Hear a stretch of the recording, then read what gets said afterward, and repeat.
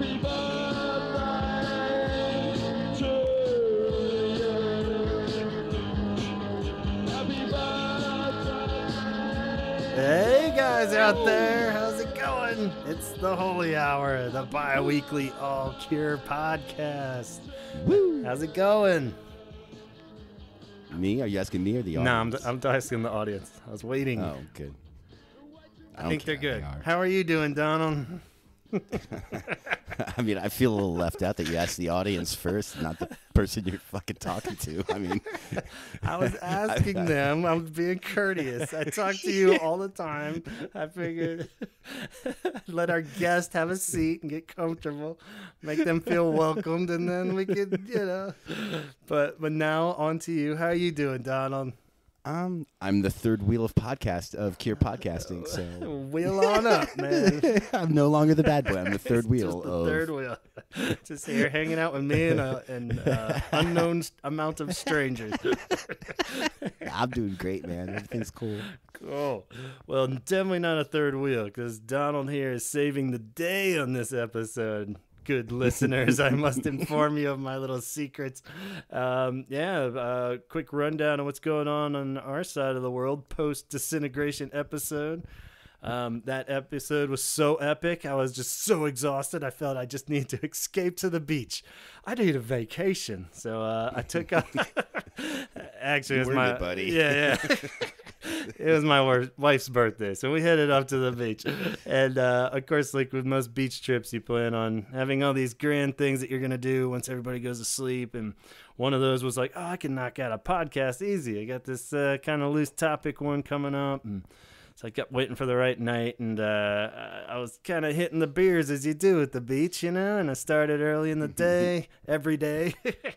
The night that it came to the right moment, the part that really hiccuped my progress that night was that the moon was coming up over the sea, and I was sitting on the porch. I was like, whoa, this is so like Cure and epic, and it was like full moon, and it was like red, and it was like super creepy, and I'm like, well, I gotta just wait this out. So I had like maybe 5 more beers waiting for this fucking moon to come. Wait for this. You gotta wait this moon out. Yeah.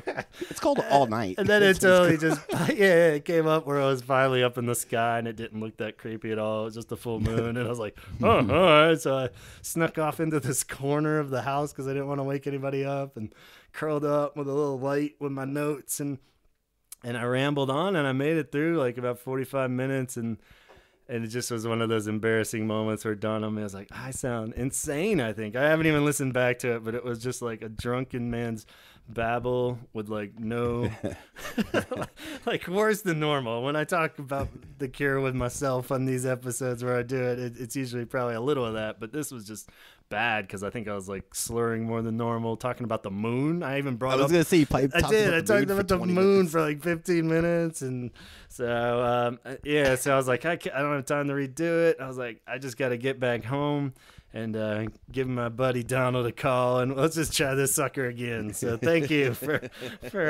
first night back. So I'm already a little loopy brain still. We drove 10 hours back, so 11 hours technically. But so, whew.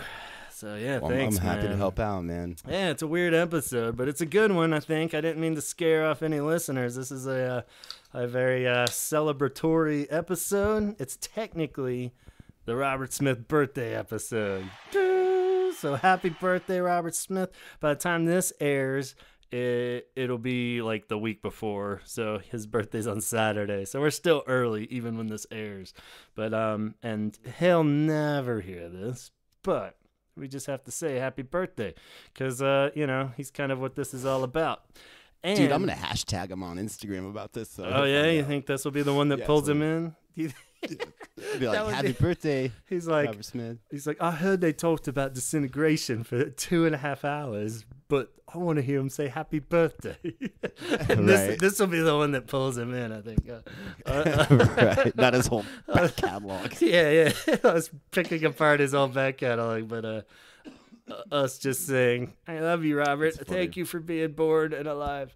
But I do want to say that. Happy birthday. He was born April 21st, 1959. So it's weird that it's also his 59th birthday.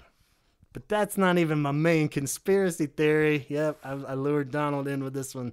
There is a bit of a pattern I noticed with birthdays and weirdness, so I thought I'd share, as I often do, come up with these number theories for the Cure. And this is Wait, when the fuck's his birthday? 1959.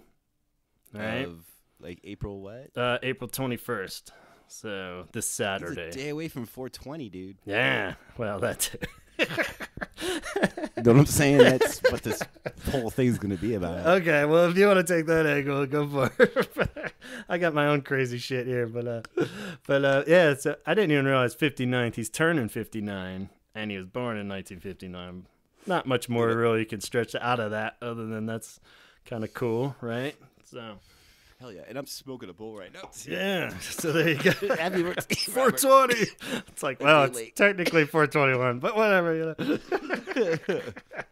Every 420, happy birthday, Robert. 420, and it's like it's the 21st. It's the 21st. I think we even did say that last year when we did some kind of birthday related. You're like, it's 420. I'm like, no, not really. It's 421. But this day, that's also a little weird because we all know this Saturday coming up is not only Robert Smith's birthday, but Record Store Day. But like, there's a big release, and we'll actually talk about that this episode too. And we figured it'd be a good time to address the MeltDown Festival, 25th MeltDown Festival that Robert Smith is curating, and run through the bands as a little preview. Most of the bands you know, at least by name, but we figured we'd just kind of do the run through and tell you guys what we think, in our humble opinion, of these bands on the list that Robert Smith himself has picked. So in the same breath, we will be saying happy birthday, but we'll also be judging his choices for the big festival that he's curating as a big salute in his honor. But so yeah, the weird thing about his birthday that I stumbled across with scribbling notes out was kind of stemmed off what we talked a lot about in the last episode with disintegration, and just age in general is something that we always seem to dwell on a lot when we're doing the album episodes of like, wow, he was only this age, wow, he was only that age, and just where we are in comparison and stuff. It's just kind of fun and weird to look back and see where this guy was at his point when he's making a lot of these albums that changed a lot of our lives, right? So yeah. So, like, I started scribbling down just the dates because we've talked a lot about disintegration because, you know, it's kind of common knowledge, but just the idea that he was 29 turning 30 in 1989. So yeah, and that was a huge premise of disintegration that we went on and on about, right? So we had that, like, pegged down, but then I started looking at all, like, the 10-year blocks, and it was kind of weird. And it starts out very strong, like a lot of Cure stuff, and then by the end it starts to stretch out and like, it kind of fits. But 10-year chunks? Yeah, well, when you think of just like decades, yeah. And then his are weirder because it's like a weird pattern kind of seemed to emerge where it wasn't so much the like 20s, 30s, 40s, but like the 9s of every year were a big deal for him. And like most people, but a lot of it's going on the big deal. So like 19, 29, 39, 49, and now this year he's turning 59. So it's like, oh, speculation maybe. Is something crazy going to happen this year that we don't even know about? Because he tends to do epic shit on his 9s and then release it when he would be 60, say, next year. So, so the pattern I jotted down was, let's see. So when he's 19 years old, back in 1978, right? Almost 79. Yeah, almost 79, which is the first album, Three Imaginary Boys, comes out when he's Boys. Yeah, that's Nine Imaginary Boys. When he's 20, right? So it all starts on a 9, basically. The first single did come out in 78, Killing an Arab, which is why they marked the 40th anniversary this year. Because that came out in December of 78. So it all kind of starts at 19. Jesus. Right? Yeah. So then jump ahead 10 years, which is kind of crazy just to think of in an awesome celebration of Robert Smith's life in the sense of how much ground he even covered just in that first fucking 10 years of music. And he was still doing it 10 years later from 19. Yeah. It's amazing. And the jump from Killing an Arab at 19 to recording Disintegration at 29. Like how vast of a music career that he had already wrapped up in that point. So That's crazy. That was only 10 years. yeah, doesn't that seem like that's like would be so much more, right? And so yeah, at 29, 10 years later, he's recording Disintegration, freaking out about turning 30, and eventually does in 1989. So, and then 10 years later from that is maybe the tie that people are always trying to find in those ties between Disintegration and Blood Flowers and such. Other than him tapping back into pornography and channeling that for Disintegration and Blood Flowers, but he's turning 40 on Blood Flowers. So 39 is when he's recording Blood Flowers and releases it when he turns 40 in 2000. So kind of fits in again. At 39, there's at least an epic album to him, even though a lot of Cure fans are kind of torn on the epicness of Blood Flowers. What came out in between? Disintegration and Blood Flowers? Yeah. Not much. It was Wish, Wild Mood, and what? Wish pretty immediately, but then there's those huge gaps between Wild Mood Swings, and that's it, I think. So yeah, we start getting these huge gaps. And that's another weird thing that you kind of notice with all these is just how big the gaps get in between all these. Like, 'cause only in the sense that they cranked them out so much in that first 10 years. It was like every year there was an album. And then like pretty much after Disintegration, we start getting 2-year gaps, then 4-year gaps, then 8-year gaps. Dude's tired. Yeah, I guess. I mean, his makes first sense. 10 years in the music business were intense. Yeah. So the give the man a minute. Yeah, totally. I don't hold it against it, and that's what most bands do now. Anyways, it's like after like their second, yeah, they're like, we these made it, so we're gonna take a kid hiatus. bands now, even the fucking bands that I'm not into that people conceive as like or perceive as like epic bands like Arcade Fire always blow my mind, where it's just like they take off like 8 years in between every album. It's like, did you really earn that right? I mean, that first album was good, but like, come on, man, what the fuck? The kid earned the right to take off. But yeah, no fuck. So yeah, I mean, just in that sense, up until Blood Flowers even is enough. Mm-hmm. But then this is where it stretches a bit between 413 Dream, the last album, and it gets a little thrown off. But he was 49. Let's see, I think I jotted it down where it was a little too early. He was like 49 and it came out in 2008. So he wasn't quite a 10-year wrap. So maybe that was like the reason why 413 Dream is awesome, but it's not quite awesome. He should have just waited one more year, I think was my theory. But and it would have been it would have fit into the 10-year gap a bit more. So it came out in 2008 and it should have came out in 2009. So there's where it went wrong. But then it's kind of sad on top of that is like, and then we haven't had a new album for almost 10 years now. So 2008 was 413 Dream. And now we're coming up on 10 years. Yeah. So he's either recording something right now and we don't know about it, and it's going to be the most epic Cure album ever, or the 40th anniversary show and the movie and putting out Mixed Up on vinyl is the epic. He's toned it down a little in his own age. Yeah. But that's where we are to catch us up. So like I said, it starts out strong with this theory of the nines, but yeah, so a little something to think about on Robert's birthday as you and other the people span of his life and all he's done. Yeah, so I mean that's a pretty hefty chunk of decades there and accomplishments.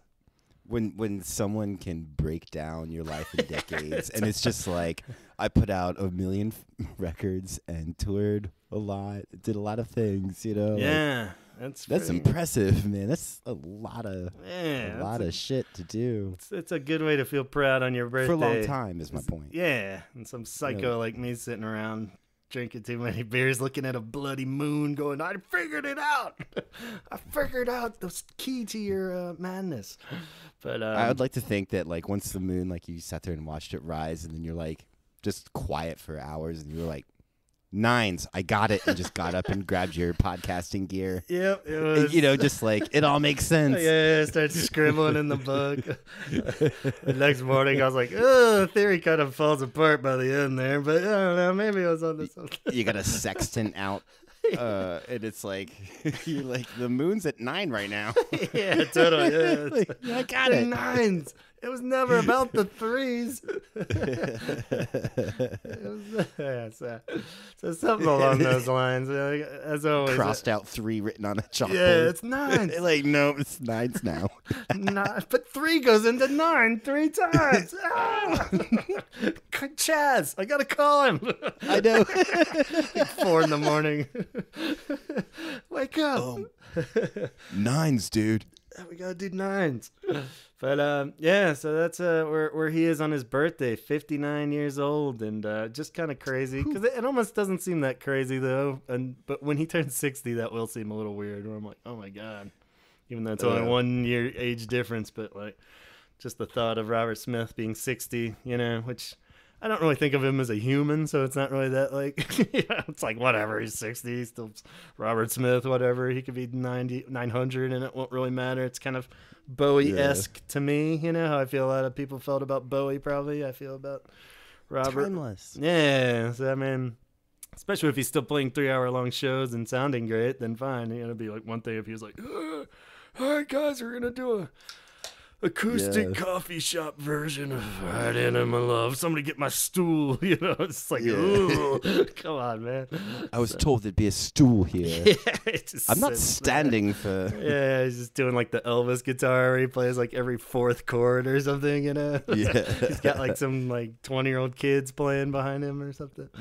But, that'd be sad. So hopefully it'll never get to that, but I can't imagine it the ability that he's at now that would ever happen. I think he's smart enough to just die before that, whether he likes it or not. So, but what do you think? Do you think he's the what kind of celebrations this dude have for his 59th birthday? Since we love to speculate on this show, do you think he's a just stay at home with Mary kind of birthday dude, or is he having like a fucking Puff Daddy party where he's got like the yacht out and they're all throwing down these days? Or what do you think? Like, he's probably just having, like, a nice dinner. Yeah. I don't know. Like, just chilling out. Not like, too hardcore, then? You don't think he, like, rented out of the plaza? Going fucking hard. I think he could. You don't know with him. He might. I don't know. I really have no idea. I could see him throwing down, but I could see it being very, like, chill. He probably had like a huge party like a month ago, and now he's just like... Dude, he's like almost 60. He's probably like, I don't know, dinner's not sitting with me well. Yeah, exactly. Just like... Sure, yeah, I figure. He's like, I want to go, do you want to Netflix and chill? Yeah, like, and by throwing down, I don't really mean like doing acid and like coming up with Disintegration Part 4 or anything. I hope that'd be dope if he does acid on his... Drop these pills, I'll see you on the other side. Goes into that quantum cure shit again, maybe. Hell yeah. He transports to his other body or something. So,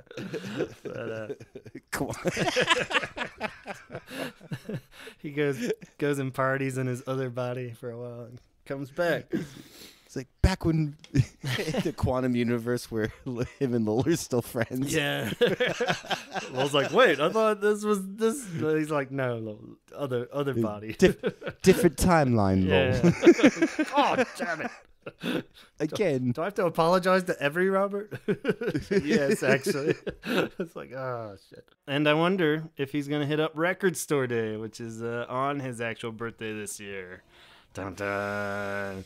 Robert Smith Day, Record Store Day has the same initials too. It's pretty weird. I'm going to be celebrating it in the honor of Robert Smith more than Record Store Day. I'm a little pissy at Record Store Day in these past few years. If you hadn't picked up on it on my vibe of last year's, I think it's just kind of turned into this clusterfuck, and people are like putting shit out in like kind of a weird. I mean, it's cool. I'm torn because it's like I like that any motivation for a band to put out, especially a band like The Cure at this point, like anything, whether it be just for the sake of Record Store Day or if it's something they were going to release anyway. But I feel like a lot of people put out these things, and it seems like just kind of an excuse because I know people are going to go ape shit and buy it. But then like more just going to the record store, it's like a fucking madhouse on these things. And like there's so many people there, and everything's just like expensive as shit. And it's all like vinyl too, which is a whole other debate for me, where it's just like, put some shit out. You know, if I buy 2 records, it's going to be like $40 fucking now with this new vinyl shit. You know, it's like, even with this new Mixed Up thing that's coming out, it's like, I get like Mixed Up because that came out like in the unvinyl age originally, so like it's really hard to get mixed up on vinyl, the original version, you know, because it was like 90, so like they didn't put that many out, so they're all going for like hundreds of dollars and shit if you try to buy them online. So that's cool. You finally put one out now that people can actually afford. But then the new album, it's like I'm not gonna spend $20 on it. yeah, I mean I would Like, if I could. I want to in a sense, I'll but I mean download that shit or something. yeah. But Well, that's the thing. or Like just listen to it online or something. yeah, that's what like the new- cool new new vinyl thing prices are is nuts, coming out man. with it. Yeah, so torn down is the big Cure release that's coming out as a separate thing, so you don't have to buy it with mixed up at least. But so it's a whole new batch of cool old songs remixed by Robert. So I'm totally down. I want to hear the fuck out of those. But like really cool song selections, and it comes with a download card. But it's kind of like, I don't know, am I the last motherfucker that just wants to buy it on CD and like make it a lot Yes. easier? 'Cause it's like, come on, Yeah, why do dude. I have to buy it on vinyl just to get the download card? Like, it's great that you have the vinyl, but it's like everyone's just gonna fucking listen to the downloads after like a month of having it on vinyl, and it's like, I'm gonna listen to it on YouTube. yeah, like a year later though. I wonder how. No one's gonna upload that shit right away. It's gonna take forever. It's gonna drive me nuts. So I'm gonna probably try to wait in the damn line, and because that's like last year, it sold out before I could get to the end of the fucking line and buy the thing, and it was like, that's like a bummer, you know. And then it's like, and then it might be, who knows? Was could it like be- a line to get into the record store? Yeah, they're all like around the Shut up. block. Yeah, I wouldn't do that. That's like stupid. everyone just like it goes nuts for it, and people just buying the shit out of it. I don't know if it's people who don't normally buy records anyway or what the deal is, but I mean a lot of it is just like exclusive stuff like this that they don't have that many pressings of, and they put it out just for today.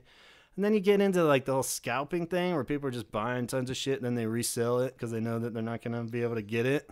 You know, Did they have So- a limit like 5 per customer? Some Just, of like, them were one- doing that. 1 per customer. Yeah, it gets into like weird ticket shit, you know, and like even the record store here in Asheville, like they Like what do you? They walk through the line. Like, what are you gonna be buying?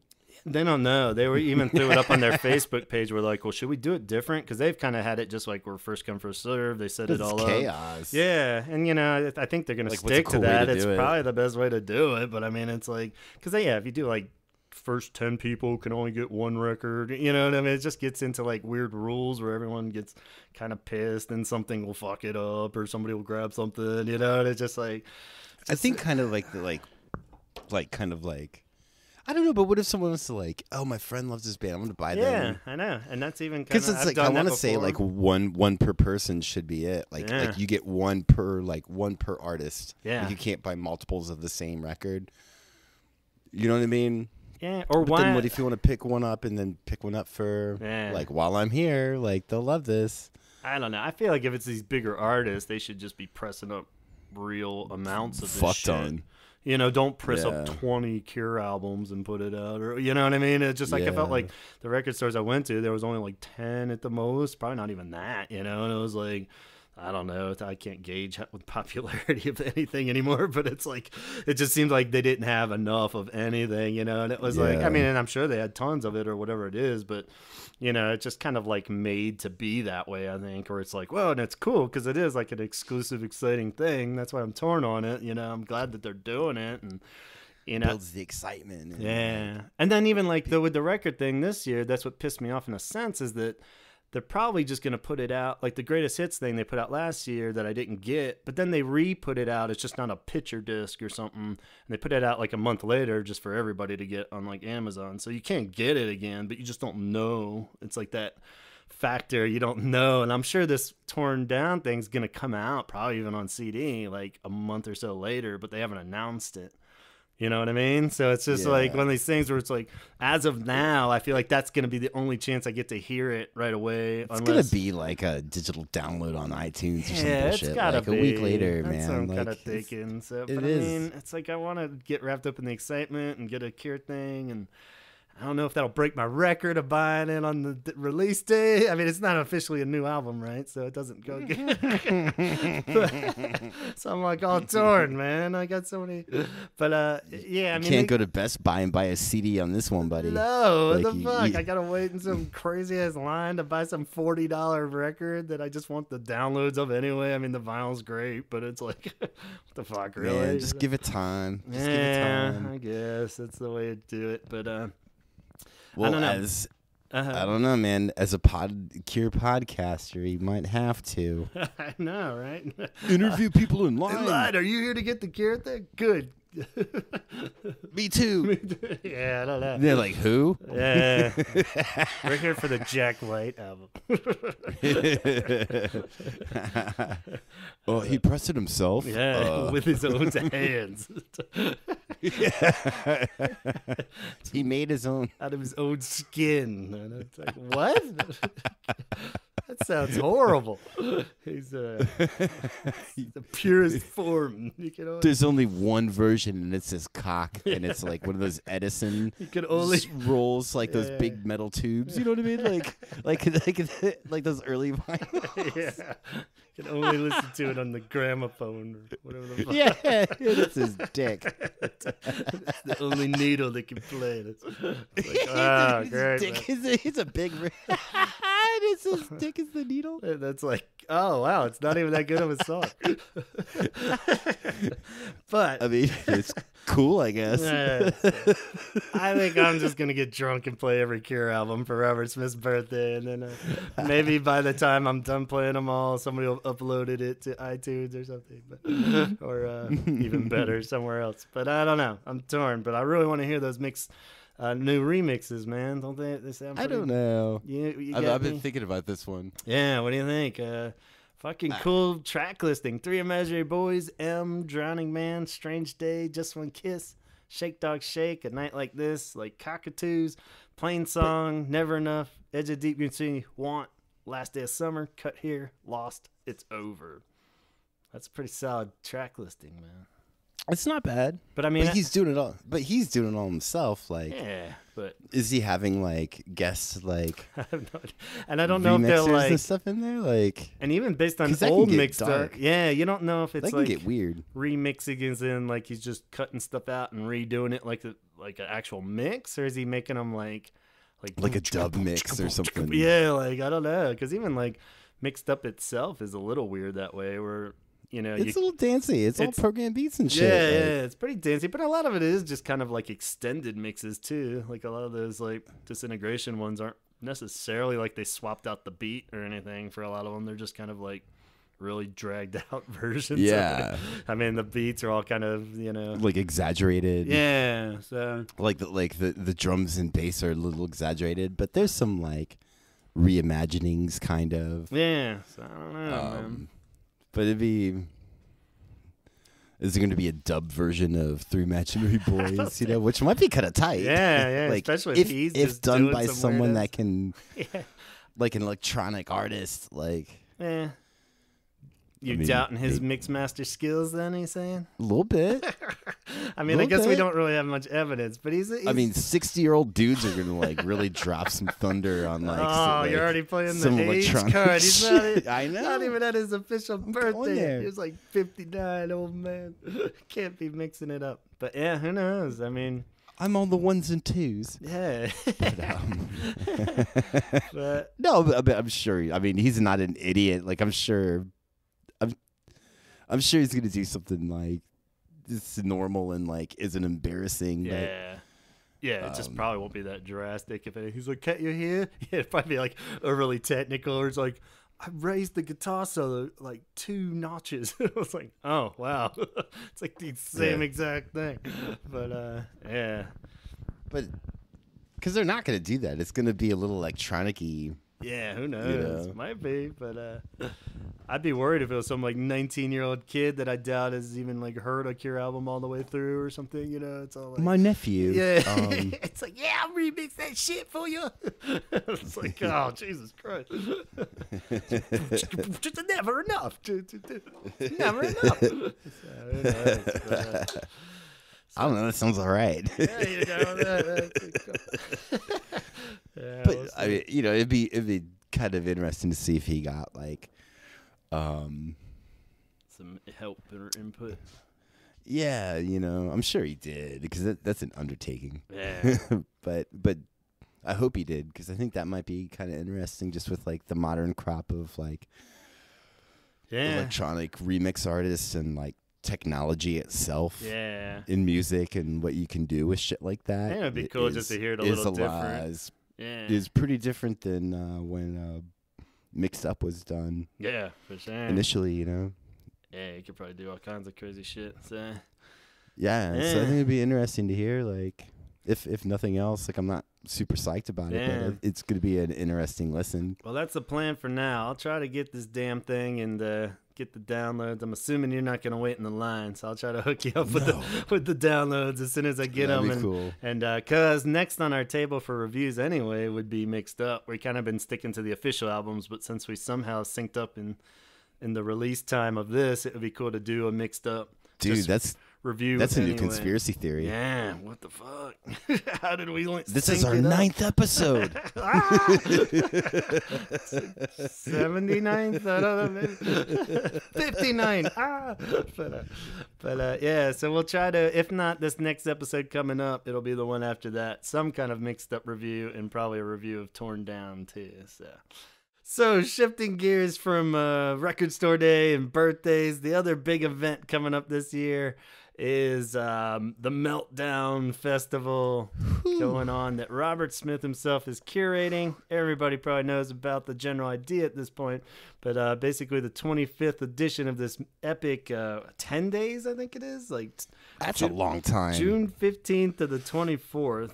And they initially announced like a wave of mostly headliners, I guess. And then they just have like different venues all around England, I guess. And then he picked all the bands. So that's what the big curating is that he gets the honor of picking all the bands. The and Cure. aiding. Aiding? Yeah. So puns. Does he pick all the little bands too, or just Yeah, like the I headliners? think he picks everyone. So it's all his. So I haven't seen the little band list. I've just seen like the big headliner. Yeah, kind of just list. today, the day we're recording this. So you probably could put the math together.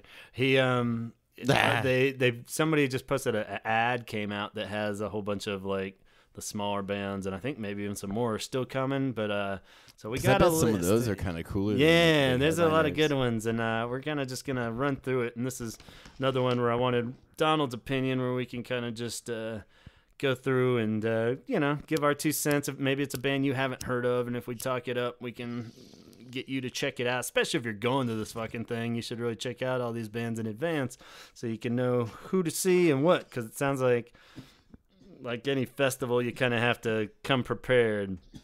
So, I guess the cool thing, a lot of them are bands that you would probably associate with Robert Smith or just would kind of, know that he would be a fan of. But then there's a few surprises in there, too. So, going down the list, I guess just some of the bigger ones off the top of my head. My Bloody Valentine. You want to start with them? All right, yeah, we'll start with are they your favorite from the list you've seen? Yeah. Okay, so Donald loves My Bloody Valentine, so that's on the record officially. So, big fan favorite for most 90% of Cure, probably 99% of Cure fans are huge fans. Yeah.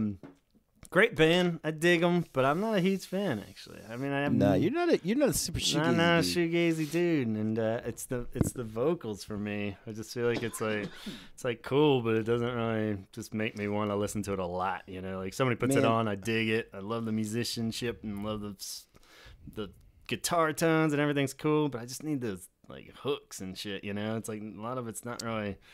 Yeah, It's you're a my lyric dude. dude. Yeah, Like, so I'm not a lyric dude, and I love when like all the like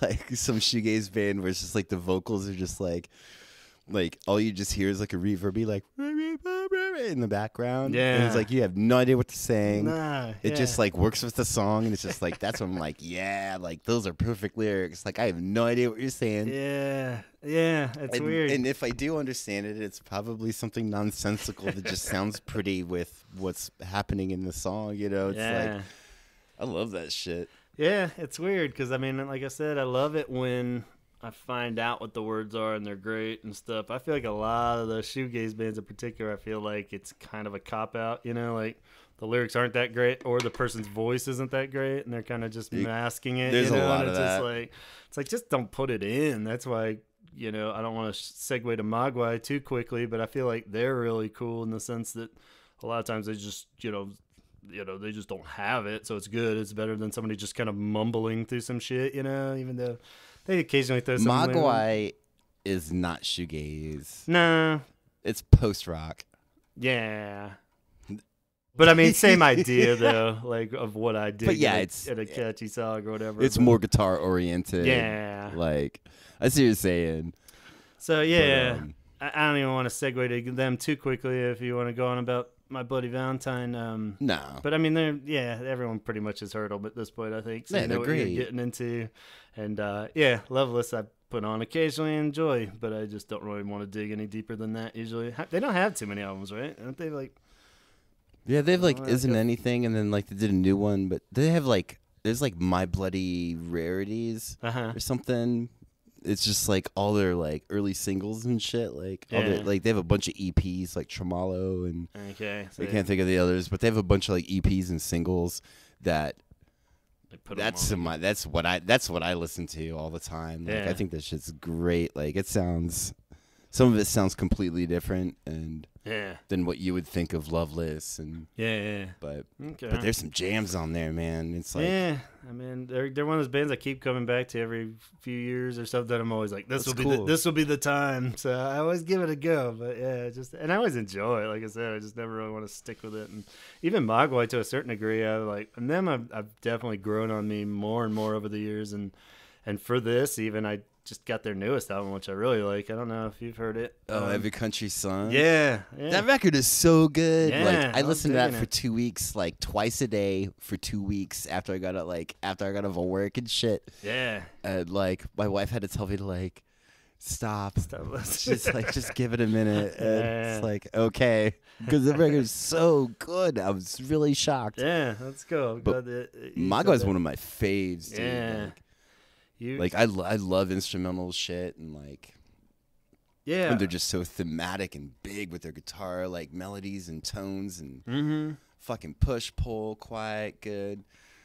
And they've kind of like, it's been interesting to watch that band because they put out a lot of records. Yeah, and they they've all got- been really fucking good. Like those guys fucking sling some dick. Like Yeah. they're a legit fucking band. They're Like, one, yeah, and I feel like they're one where I miss so much because like you said, they do have so many albums. Like I caught them really early on. Like I have a couple of their really early albums, and then like just kind of stopped like trying to get them and stuff. It was like, yeah, it's cool, but I feel like I got enough for them, you know, and I don't really need those Yeah. of them. And I feel like there's got to be some shit in the middle that I need to hear. But oh god, there's so many like I really like even like records that took me a while, like because I initially like when I got into Mogwai, I liked like bits and pieces about them. Mm-hmm.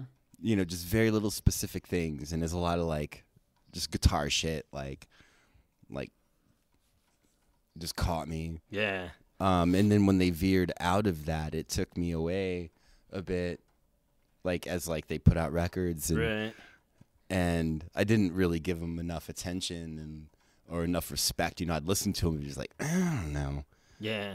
And then they just like fucking grew on me because I'd listen to them all the time. Like I Right. didn't stop listening to them, and they, yeah, they like Mogwai just really surprised me. Like they're a gem in this world. Like That Returned fucking album, great. the soundtrack. God. Is it Returned or the Return? Returned past tense? The French show.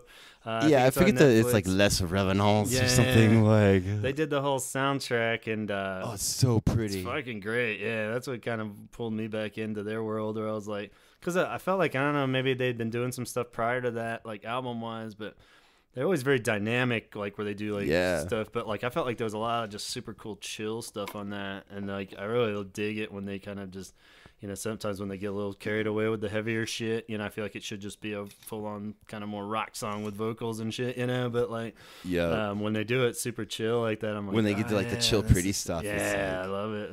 That was some cool shit on that. So. I listened to that soundtrack all the fucking time. Yeah. Like, I'm gonna clap. But I listen to that one all the fucking time. It's so fucking, it's so pretty. Yeah. And it matches like the show. Yeah. Well. Like it's cool show too.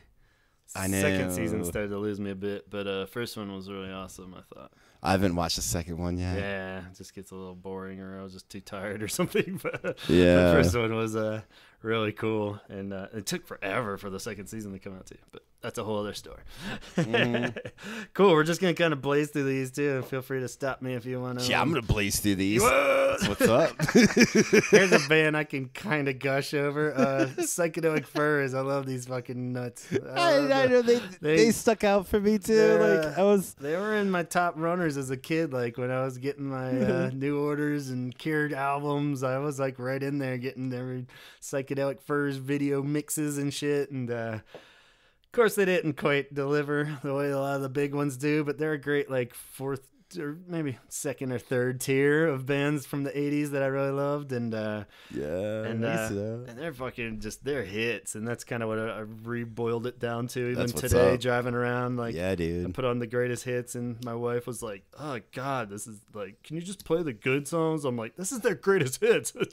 She's like, even their greatest hits have like deep cuts. I was like, yeah, totally. That's the best way to put it. It was kind of true. I was like, yeah, because like when you get to like, what is it, like Heartbreak? I got Heartbreak Beat playing. No. Jesus, that song is terrible. Oh, you don't like that one? I love that one. I mean, that one's cheesy as fuck, but I love it. You don't love that one? Shut up, man. It's like, yeah. I mean, it just takes you back, but yeah, it's cheesy. I mean, that's definitely a whole It different. takes me out of like their good songs, and I'm like, fuck yeah, this song's so good. And then it's like, Heartbreak Beat playing all night long. That's all rules, man. But I end up listening to it. It's like great in a Thompson Twins I kind of hate way. Sing it. Yeah. Yeah. But I mean, like Heaven, Ghost in You, Pretty in Pink, like so great. So many of those. Yeah, you just get a touch of Love My Way. It's awesome. Fairly recently here in Asheville, they came through, and I kind of went with a friend thinking like, whatever, I just want to see the hits. It'll be fun, you know. But the cool thing was they had like a fucking little sax dude, like came out and like blasting some sax. That's like dope. on every song. Like initially I was like, oh god, what? You know, it's like, oh god, a saxophone. yeah, like Fuck. one of the best things that ever happened to a night like this was like swapping out the sax solo with the guitar solo, you know. But like, but for some reason they just like owned it, you know. And it was just like, fuck, man. He was like nailing, like doing the foot on the monitor thing and like getting into the crowd, and it was like, fuck he yeah, might as well have been Rob Lowe from St. Elmo's Fire. It was just like, that's he was so just dope. killing it, and I was just like, damn, I can't wait to see him again. And they've been touring constantly, but they haven't come back here, and I really kind of want to see them again. It was like that good, where I was like, damn, like good usage of horns yeah, is always fucking great, man. Like that was like when it's done right, it's just like, ooh, yeah. That's another Sounds one of my good. wife's great comments, and she's like, "That's a lot of brass and synth at the same time." I was like, "Yeah, it works." you guys should have recorded a podcast. I know. I keep trying to get She's it. dropping some bombs. Totally. And she just kept making me mad. I was like, "This is a hit. Heartbreak Beat. There's nothing wrong with this song." Brass and synth. But, Shut up. Yeah, it is. But moving on from those guys, another one that was a surprising one on the list that was No Twist, and I think they're kind of probably one of the smaller bands that just got announced with the bigger bands. But I don't know what the deal is with this band, but I really they like play them. a lot of festivals. Yeah, they're really just. And I don't know if they've Pretty had chill. a ton of albums. Like I think the one that I got was like Neon Golden, and that was like in 2002. Somehow I had one from ages ago and always liked it, but never really hunted That's down the only more one of their shit. I've listened to. Like I think I listened to like one of the like a later one, but Yeah. I never caught like that one. But that one was a really good record. Yeah, it has like that Pick Up the Phone song and shit. It's like, It's very simple. Yeah. Like that's what I like about it. It's just like it's samples and playing and actual instruments and stuff, and it's just like it's like that can get tacky quick. Yeah. And that guy does it well. Yeah, I feel Or those like dudes. I think it's like two dudes. Okay. Like they do it. They keep it classy, you know. yeah, I like German that. band. I thought they might be Aussie even because like his voice kind of sounded like another Australian band that I like. But from Yeah, I think they're Germany. German. And Yeah. and I kind of feel like they sound like they're the songs I wish New Order was making now. You know, it's like kind of like if New Order kept making shit now, that hopefully would have stemmed from their old shit. I kind of feel like Yeah. cool. Yeah, and the one I That's snagged dope. was like a live one. I think they just put out superheroes, ghost villains, and stuff. And it kind of seemed like a lot Is of that the what it's called? yeah, And superheroes, ghost villains, and stuff. So, unless I That's just dope. got some weird version online, but that was the one I had, and it was great I because hope it was that. like That's funny. because I That's a was good like, and record, it yeah. sounds really great live. So I think they'll be really cool live. So there's a lot of those old songs from that golden Yeah. neon golden album. So Placebo is a big crossover band. They've worked together in the past, and kind of cool to see those guys still kicking. And kind of the first of a string of bands that were from an era which you'll remember us in the 90s growing up and fumbling through our musical endeavors, and how my brother in particular was super big on, he'd get all the NMEs and Melody Maker magazines and shit, and like all these bands were like, Placebo, dude. yeah, so he was real big on a lot of these bands, or we were at least aware of some of the other ones. But Placebo is one that, at least that the album that everybody knows, the Without You I'm Nothing. They've put out a bunch, I'm sure, but that one and the one before were like the only ones I'm super familiar with. But when I re-listened to that one, it's fucking pretty rad. Like I was like, oh yeah, Pure Morning is a fucking cool song. I'll stand by that still. So I'm a little curious to hear what they've been up to. I haven't listened back to them forever. Yeah, you should give at least Pure Morning again. I was like, oh man, that song fucking ruled, man. It was pretty. I mean, it is kind of like of that era now, which I didn't It's realize. slowly sinking in. I haven't listened to that song in so long. I'm like remembering Friend just in now little. needs a friend indeed, a friend With with butter. butter. And yeah, there's a bunch of really good ones on that album. And That song is kind of the jam, though. yeah, so pretty cool. And Manic Street Preachers, how do you feel about these guys? They're the ones that were popping up around that time in the mid '90s and got a billion albums. I don't know. Because of those magazines, the name was always around, and I feel like we watched their Yeah. videos on 120 minutes constantly, but never enough Yeah. to reel me in.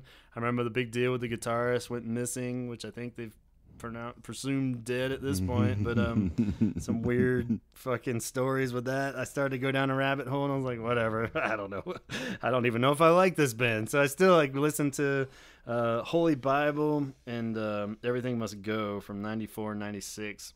Still didn't really hook me. Like moments of it, the vocals kind of seemed a little like Stereophonics, who we liked a lot, also from that era. But just like the songs didn't really totally pull me in, like catchiness wise or anything. Maybe it just needs more listens. But any thoughts on them? I feel like I should like them because I like a lot of that. Yeah, that's what I mean. They were totally I like on a our lot of that radar, stuff. but like when I just never. But I really- think they're a little too jammy. I think that's why it never clicked with me. I think they're Yeah. a little too something gets jammy, but they're cool. Like Yeah. they've been doing it for a long time. Yeah. Like they're a real In band. fact, they're still rolling. Yeah. Like I'm not gonna bad talk them just because I don't know. Oh about yeah, 'em, yeah. That's but- kind of how I feel you about know a what I lot of mean? these. It's like I don't know. I never had anything against a lot of them. I didn't really have anything for them, but I'm just as much to blame at that point Yeah. than the band. So yeah, I'm just kind of curious.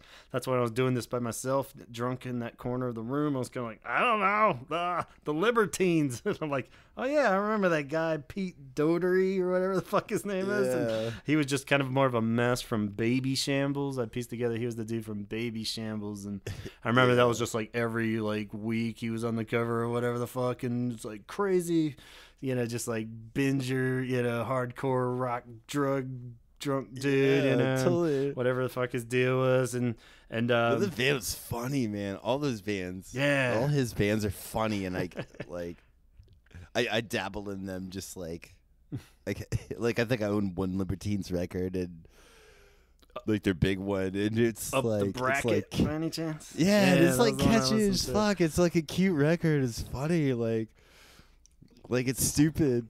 Yeah, it was just kind of Like, spazzy, it's not a- like Yeah. kind of like.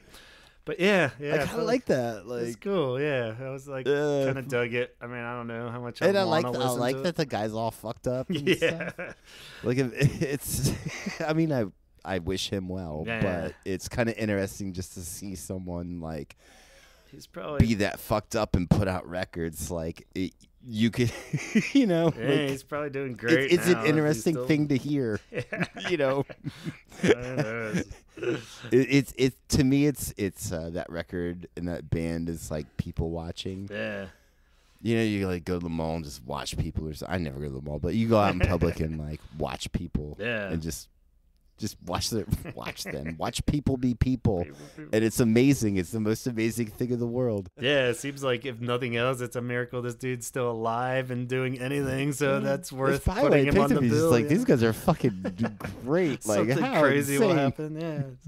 Yeah. Yeah. Add one fucking wild card to the mix or something. But, I mean, maybe he's an the old maybe wizened. He's an old wizened man. yeah, at true. this point, It's you just know? old man Smith, but Old man Smith and his festival. fucking bands from 20 years ago. Speaking of an oldie band, The Church. You ever listen to them much? Other than I always give Starfish, the 1988 album, that most. I'm sure they've got a billion albums. I even just heard one of their new songs and it was pretty good. But Under the Milky Way, so good. You just kind of. It's all you ever really listen to. I always just go to that one song. You know, you familiar with them and that one? I am familiar with the Church. Like, I can't get into him. Like, I've tried, and Yeah. people have shoved him down my fucking throat for the year. Like, throughout the years, it's just like, Yeah. just. It's like I can't. I've tried. Yeah. I've listened to whole records, like sitting in someone's basement, like smoking pot and listening to records. You want to hear some Church? Yeah, and it's like, okay, put them on. Let's hear it. And it just like I get it. It's fine. Like I don't hate it. Yeah. It's just it just doesn't catch me. Like Like a lot of them, I have nothing against it, but at the same time, exact same thing, or it just didn't pull me in. But anyway, moving on. The Deftones are another big name one that whatever. I tried to find what would be their most like widely accepted album. The stuff that I checked down was White Pony. Sounds great. that's one of their big boys. Yeah, and they're like first one on the list on the posters. I mean, clearly people love this band, but I just like maybe it's just too that hardcore edge, or I don't know. What would you even call them? They seem like they got to be masters in the field of it, but I mean, are they new metal? Like they've been around before all that shit, right? But I think they're a little like pre-new metal. Yeah, like the I never Godfathers of new metal. Yeah, kind of. Probably offending so many fans at this point, but I don't know. It just seemed like a lot of like. I was like, ugh. Yeah, I mean, it's like that, like emo, screamo. Yeah. I wouldn't categorize them as any of those. Like, I think they're around enough where you hardcore, call them like alt, Hardcore. post something or Yeah. something you like. That's why genres yeah, I are could never- stupid. Yeah. Yeah, they are. It's Like, but all the power to them, and I think anybody that's heard anything I have to say would see why I wouldn't like them, probably. But they navigated. They were a band, like a good band, that navigated through a very choppy waters in the world of being a big band. Yeah. Like a weird time. Yeah. You know, and they did it. Like, good for them. late '90s again. When was this? Maybe. Yeah, Yeah. I think late 90s, early 2000s. Okay. Yeah. Other huge one that we didn't miss, but they're actually not on the list. Nine Inch Nails, like playing this fucker. I went back and revisited Pretty Hate Machine, the debut, 1989. That's a fucker, man. I actually That's enjoyed a it. crazy fucking record. I was like, this is actually pretty fun now. Like, I think just because of all Yeah. the hype and stuff growing up as a kid, I never like had any Yeah. fuck off care for anything really. Nine Inch Nails, like whatever. The videos were constantly playing, and dude. I don't even record the videos, and they're fine in small doses. But never a huge fan, but yeah, it's like, and just knowing that he's like stuck around and done cool things aside, it kind of gives it a little more cred now. But it's a weird album, like definitely some of the songs are just fucking cooler than I thought they were in a weird 1989 way. I was like, this is actually fun and cool, like the old Down the Line and shit. It's like, and but yeah, and like of course the big fucking singles and stuff, but and then funny just to realize what a terrible singer he was. Oh yeah, totally. So bad. I was like, some of the like deep cuts on that, I was just like, oh god, it sounds like just. Is there like a couple where he's like talking kind of like yeah, I think so. Like, and it's just like, what are you doing? Like definitely some of the ones. Are you like sing? I meant to make a note of one near the end that was just ridiculous. I forget what it almost like started. It was like he was trying to do like tough Depeche Mode, but with like shitty vocals. It was really weird. Like it kind of like had a weird like perspective on it while I was listening to it. I was like, oh, I get it. Like in the sense now of like how he's just like trying to like take everything from like Depeche Mode, but if you just put like distortion on everything and like toughed it up more, and then like he just doctor up goofy vocals. Yeah, but he was still trying to sing yeah. some shit. He was singing some line. I forget what it was. I meant to jot it down, but it was just like so like kind of a sappy line almost. So it's like ugh. It's all like and he was just like it just like was kind of like out of tune and shit. He just couldn't really sing very well. I was like, oh wow, but yeah, it's cool. And then you're like, yo, dude, I've been there too. Yeah, but it was just like such weird. You listen back to your first record. Oh yeah, but I mean, but I'm not playing a fucking festival with Robert Smith either, so it's a little more surprising. But I love the humbleness of like that record is like it's very sincere is the word I'm looking for. It's very fucking sincere, and like I'm with you. Like I didn't listen to it till like. I really get into it. I listened to it a ton because, like, people when just I was a were kid, always like, playing a lot of it. my friends listened to that, like fucking Matt and Brandon always had it playing like constantly. And it was just and I was always just like, fucking stop. And I never got into it, but like as an adult, like I went back and like researched and just listened back to it and like actually kind of had the same exact thing as. Yeah, was what you're saying. It was just like, whoa, this is actually like really fucking dope. Yeah, like, well, it almost seemed like funner too, and maybe just that's what I was getting at with his vocals being a little shitty. I didn't mean to take a dig at him, but it was like more that it was like because he always just came off so serious and everything was just so like and like serious and trying to be tough and stuff. But yeah, it was just kind of goofy almost, or it was just like not like what I mean, like you're saying, or just you kind of see through the holes of the sense of like, oh, he's just a fucking kid making a record, I love like, it's kind of cool. Some of my favorite. I love so many records where like where it's just like the sincerity comes through. So fucking hard, even if there's like some goofs and just bad choices. God, I love even. It's just like wow. Like I see, we're like records are like where they're trying something and they're going out of their limited bit and they're like, they use some distortion on some vocals or something or whatever. Yeah. And it's just like, I would have done the same thing when I was 20, putting out a fucking record. It's like, I see where you're going. Like, it wasn't the right decision, but I would have done the same thing. Yeah. Like, I love records like that. And that ended up being like a record like that. Mm-hmm. For me, it was just like, I get where you're going, dude. Like, and it worked. Whatever the fuck he did, and he's done well for himself. I think he even won the Grammy for every ounce, man. That dude's legit. Like, I wish I liked his music more, but like his synth and like ideas are like he'll make like synthesizers and like different machines to make music, and he'll use like just really cool stuff and do it in really cool ways. Yeah, for sure. Like where it's like I really respect that and like that. Like that dude. And legit musical scores on a lot of stuff now too. So he's done some good ones. Same. But keeping with some heavier shit, two of those bands that I was totally unfamiliar with. Anchorus was one, and they sounded way too kind of new metal-y again. I don't know, maybe it was just little too heavy for me. But some album called Confessions of Romance Novelist came out in 2016. What was that called? Confessions of a Romance Novelist. So yeah, it was just like a lot. My of balls just sucked up back into my abdomen. Like that's the that title, Jesus. Yeah. So they were a little. I haven't heard this band, but So check them out. Let me know if we're missing something, but it just seemed a little too.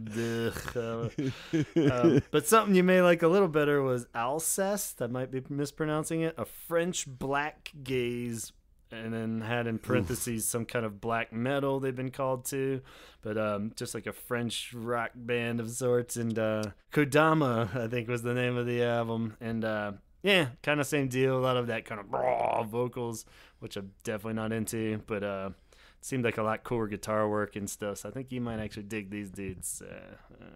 Might be worth checking out. Alcest, ALCEST. So I don't know if they're younger. I'm gonna check these or dudes what, out. but I mean, I feel like the fact that they were French maybe gave me more of the benefit of the doubt over the other band. I'm like, all right, they're French, maybe they're cooler or something. I don't know. Nah, like French black metal is the shit. Yeah, so like maybe it's some of my favorite. Like, it's some of the most like. It's just some of the most raw shit. Yeah. Where it's just like we have a boombox. And we're gonna record on that, and like they get down. Like that's some of my favorite. It's like a little theatrical in the guitar work and like the chords, but it's just like good garbage, like drums, and they just sound like they're recorded like shit. But the guitar is like very dramatic. Cool. But it's all like. Yeah. It's so good. Well, and like I want to hear this band so bad. Yeah, check like, them out, man. I think another one you might dig is I don't know if you heard much of their other stuff, but the one I snagged anyway was Wild Light. It's 65 Days of Static. Have you heard any of their other stuff? Or? I listened to that record. I am. And it was definitely. It was a weird one. Right? And lots of just long songs that kind of build. But I don't know. Yeah. I mean, I liked it more than I thought I would, but at the same time, yeah, it was just kind of that my problem with a lot of that. I was like, oh, get on with it. I was like, it's just like took forever to get anywhere. But I don't know. Like, I was pleasantly surprised. Oh no, I could never get into it too much, but I listened to it. One of his most recent collaborations was with them. They put out that song "Eat Static," where Robert did some vocals on it. It was one of my I remember that. least favorite ones of his more recent. It wasn't bad, but it just kind of was, it wasn't. I didn't find it exceptional by any means, but cool that he did it. And so, like, kind of judging that, I didn't think I'd like that much, but it was kind of cool. I don't want to shit on bands. Yeah, no. Well, yeah. I think we're just saying it's not our bag. We're not really saying it. Yeah. So, but I don't know. I'm really picky about bands that incorporate like too much, like guitar and like the electronic realm. Yeah. Like sometimes it just like it doesn't come off right for me. Like. I get where they're going. It's like it's cool. It's hard to do, and it's cool that they can do it. I can appreciate that, but it's just like I don't know. Yeah. It doesn't really do it. Right on.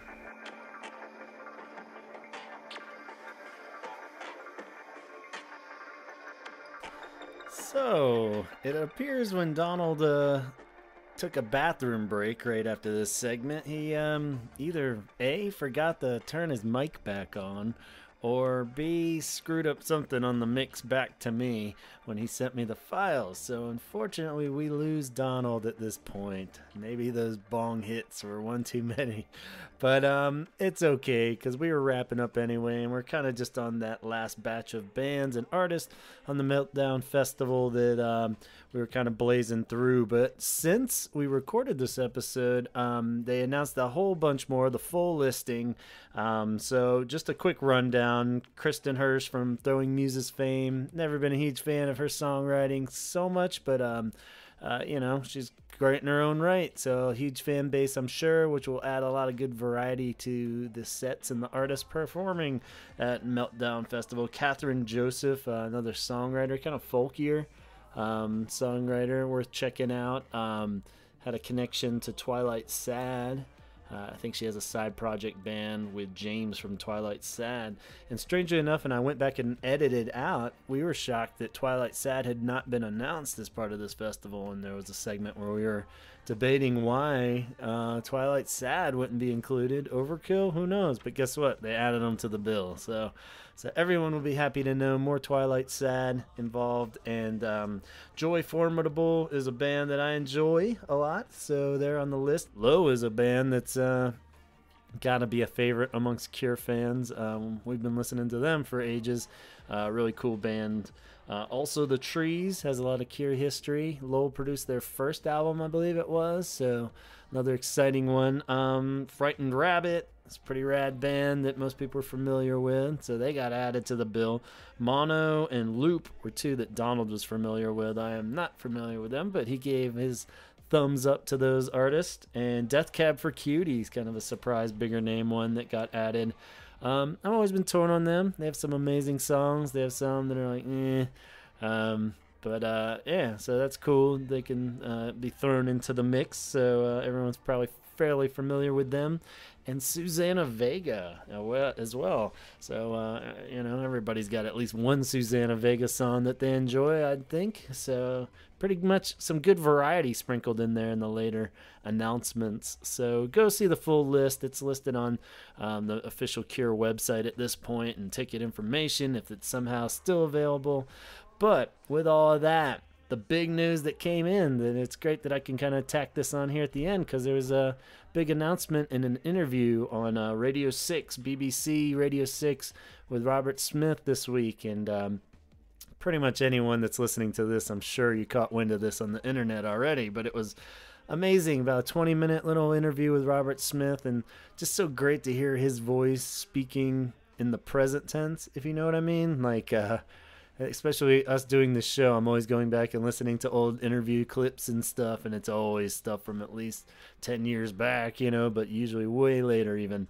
So it's almost eerie, like hearing about him talking, excited to talk about things that haven't happened yet, and it's just really cool. So we'll put a link to that if you've somehow missed it. It's definitely in our Facebook link for this thread for this episode. But lots of awesome news, so much speculation can further be done on what he said, but there is a lot to just keep our fingers crossed and hope for. At this point we kind of have heard a lot of great news that didn't quite pan out, but there's no real reason to believe that a lot of this won't. Some of the big highlights were first off, on the theme of the MeltDown Festival, which was the whole point of why he was doing the interview. Really sweet just to hear him talk about how excited he was picking these bands and how he really got into finding new music. He didn't want it to make it just this crazy festival of stuff that doesn't fit. He really wanted to keep it to indie rock kind of such, more or less. And how this got him listening to more new music than he had in years. So that was cool just to hear that he kind of went on the search and found these bands. And he said that his main list, surprisingly, most of the bands were down. Duh, of course they'd be. But minus the Rolling Stones. I didn't quite catch if that was a joke or not, but I think he did try to get the Rolling Stones to play it. But maybe not. So yeah, the idea that he got so inspired by these bands, picking these bands and listening to this new bands, it's got him writing songs and wanting to contribute to music again. And he's got official demo time booked in the next month for the Cures going into demo. A lot of headlines after this got posted seem to be jumping the gun a little bit. It's like, new Cure album coming out in 2019. I was like, well, let's not get overexcited just because he's demoing. I mean, he says it himself in the interview that if it doesn't pan out, it doesn't really matter, and they just won't do anything with it. But it's the first step. And strange, though, that it's all fairly new. It sounded like songs that he's written in the last 6 months since starting this up, which is a little odd. You would think in the last 10 years he would have had at least a few gems. So maybe he does. Maybe he's carrying over a few. But he says some are good, some are all right, that he wasn't even that crazy about. But they're going to try it out, and that's enough hope for me to get excited about. So yeah, that's cool news. But sounded a little more concrete was that 2019 will be a year to look forward to for Cure fans, and that there's gonna be other shows and tours of some sort, whether they're festivals sprinkled around, a mini tour, or just a full-on mega tour. He didn't even know yet. You know, he mentioned celebrating the 30th anniversary of Disintegration, which would be super rad. Everybody would be into that, I'm sure. Like we had mentioned in a Instagram thread that how crazy that we've talked about the 30 turning 30 was such a big deal in writing Disintegration, and now Disintegration itself is 30 years old. That's pretty epic if you really want to dive into the headspace of that. But so yeah, a lot to look forward to. The part that really made me happy, I just had, you know, as every Cure album and an event at this stage, you kind of worry if this is the end. And the Hyde Park show did seem like 40th anniversary. You know, wow, that'd be a tidy way to just wrap it all up, right? Maybe in the end he just explodes or something, you know, like it ascends up into the sky like an angel or something. But he confirmed, or he's saying officially, it's not the last show. So who knows? He's always saying it's the end, and it isn't. So maybe this would be the end. Who knows? But it was very cool to see that there's stuff to look forward to in 2019, and I will definitely be doing that. It's not the end. Festivals, I hope it's not just a run of festivals, but you know, we'll take what we can get, I reckon. And so that's pretty cool. Definitely worth checking out that interview. So much more in there, and great just to hear him make some jokes and talk in his great Robert way. And that just leads us to Record Store Day this weekend. We also did get big news. Seems fairly confirmed at this point that in June 15th, there's been dates leaked that they will do a regular release of Mixed Up on vinyl, probably regular vinyl, not the picture disc, and Torn Down. And more importantly, from my griping earlier in this episode, it will be released on a 3-disc CD reissue. It'll be the first album remastered for 2018. A second disc, which is kind of just a collection of extended mixes and stuff from the past, most of which I probably have heard at some point on first glance. Maybe a few in there, but like the New Voice extended mix, you know, from Boys Don't Cry and stuff like that. So it'll be great to have all those in one package, and more importantly, having a CD of Torn Down. So I hope I didn't sound super anti-vinyl earlier. I didn't really have anything against vinyl. Definitely nothing against vinyl as a format. It's just new vinyl. It kind of bugs me a little if I didn't make that clear. It's just very expensive, and you know, they go out of their way to like say, hey, it's pressed up on heavy duty 180 gram vinyl or whatever, the highest quality. It's so crystal clear, it's almost like listening to a CD. So I almost want my vinyl to sound shittier, right? That's the whole point, is that it's supposed to sound a little grainier. You know, 80s synth stuff and rock always sounds a little better on vinyl for sure, and earlier of course. But I don't know. I think there's a lot of trickery involved in this vinyl revival that I don't quite want to subscribe to. I feel like it's easier to take care of a CD too. Everyone turned on CDs. Anyway, that's a whole nother debate. It's way too late for that. So we'll wrap up with that. I look forward to hearing everybody's Record Store Day adventures. I'll probably still end up in that fucking line, and I won't be able to wait a month to hear those new remixes. But I wish everyone luck, and more importantly, on Robert Smith Day this weekend, have a beer, have a glass of wine, have a whole case of beer, a whole bottle of wine, and celebrate someone that I think we all hold very dear to our heart. Since Donald isn't here to make fun of me, I will get sappy and say that, you know, for someone that I've never met, he means the world to me, and has definitely impacted my life and changed my life. I definitely wouldn't be the same person if The Cure and Robert Smith never existed. So you take 59 years of somebody's life in the way that Robert Smith has handled 59 years of life, and you can only celebrate that. So, you know, cheers to Robert Smith. Fucking amazing person and great artist. I mean, I don't know him, so maybe he's not a great person, but as far as his art goes, it has touched my heart in a way that no other artist has. and probably ever will at this point. And yeah, so happy fucking birthday, Robert Smith. We love you, and we look forward to 59 more years of celebrating your life. And we don't want to leave without promoting our buddy Chaz. Hopefully, we're going to get an episode in here, but he has started up an awesome t-shirt website where he's cranking out some t-shirts, some Cure-related t-shirts. The web address is 17secondshirts.bigcartel.com, and of course we'll have a link for that in this thread. And he's already got 2 shirts that he's pressed up, a pornography shirt and a in orange font. It says The Cure in orange on it, and both are amazing black shirts. They fit great. They're 100% cotton, and they're cool. We've talked, and when we first met Chaz, had many discussions of how sometimes these bootleg shirts are a little cooler than a lot of the ones they sell out there, and they're affordable too. It's nothing gets you pissier than looking at some eBay shirt you already even had 20 years ago, and they're selling it for $200 fucking dollars. So don't bother with that anymore. Check out these Chaz shirts. He's got the right idea and he's handling it in the right way, and these shirts are great. So check out 17 Second Shirts. Can't wait to nerd talk with him about t-shirts and past Cure shirts and his ideas for the future. So check that out. And of course, check out our buddy Arusha's upcoming film Push, Cure fan documentary, and fanzine. So check out curefandocumentary.com. And of course, remixgifts.com is the perfect place to find all kinds of cool music-related, Cure-related gifts, and much, much more. So all those guys creating and making great projects out there that I think every Cure listener would be super keen on. And until next time, I'll just have to say talk hard. And on behalf of Donald, sorry you got cut out of the end here, but in honor of Donald, I'll do a little talk hard. And happy Record Store Day, happy Robert Smith Day, happy Meltdown.